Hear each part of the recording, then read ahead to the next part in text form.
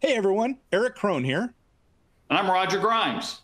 And we're going to do a Mythbusters type thing here. And what we're going to do is we're going to talk about some controversial subjects, and then we're going to let you, the viewer, vote on which side is actually correct. So a couple of things we're going to talk about are things like good backups are going to save you from ransomware. You don't need it. Long passwords are safer than short passwords. You don't need them at all.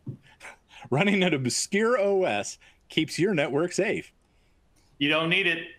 And every organization needs antivirus and firewalls on endpoints. You don't need it. So as you can see, these are some pretty interesting topics. You're going to hear both the pros and cons, the arguments for and against these things, as Roger and I go through these and kind of tear them apart. And hopefully you'll learn a couple of things about this from a different angle than you might have had before. I'm just here because I get paid to argue with Eric. All right, folks. So join us as we argue through these and enjoy the webinar.